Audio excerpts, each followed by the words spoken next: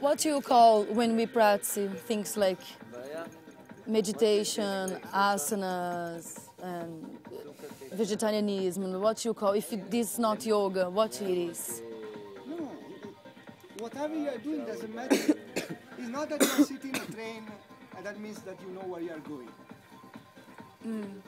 You buy the ticket, you sit in the train, and you are just sitting in the train. But if you don't know where you are going, it makes no sense. So what's the sense to do like one practice of yoga, like sit down, meditation, do pranayamas, do asanas? What is this? If it's not yoga, what If it you is? don't have the knowledge, it makes no sense. What is important is what you are, not what you are doing.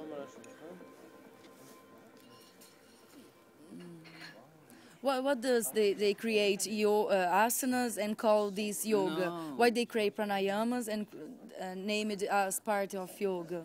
Why, if this is not yoga? So what it is? I'm telling you, means the Yoga Sutra of Patanjali is the basic of yoga.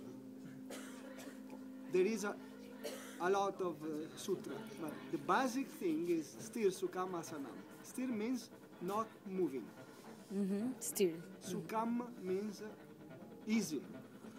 Asana means position. Position. So the position you can keep without moving, that is the position. So you have to find your own asana, your own position, that in that position you don't move. So what happens?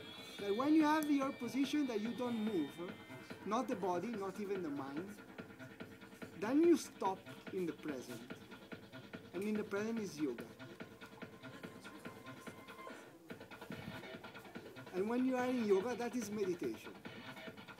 So this is yoga. On the fire. On the fire. So On the fire. if my position is not your position, you have to find your own position. You know on the fire? Hmm? You know on the fire? On the fire. On the fire. On the fire.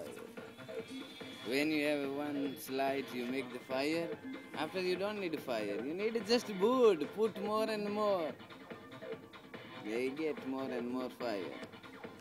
You know? When we don't put the fire, it stops, right?